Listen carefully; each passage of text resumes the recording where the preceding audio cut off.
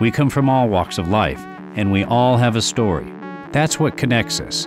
These are the stories that make us CCA. My name is Renee Tellis. I'm a unit clerk in Tennessee, and I am CCA.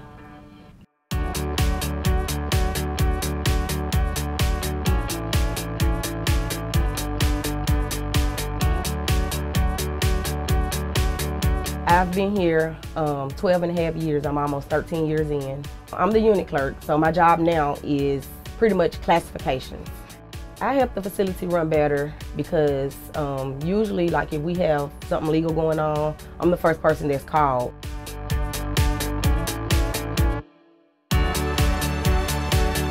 We're here at Alpha Unit, which is our female unit. This is where I started 13 years ago. I started thinking about getting into foster care because I would work down here with the women, and they would come in and they would be on drugs or in here for prostitution, and they would come in, they would be pregnant.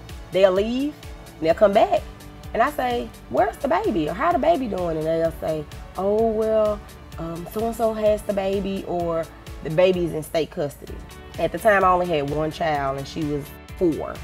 In my head I was thinking, I don't have a lot, but what I have, I would love to share with somebody that needs it, somebody that needs a family, somebody that needs to feel love. In 2005, I took my classes and I completed my classes.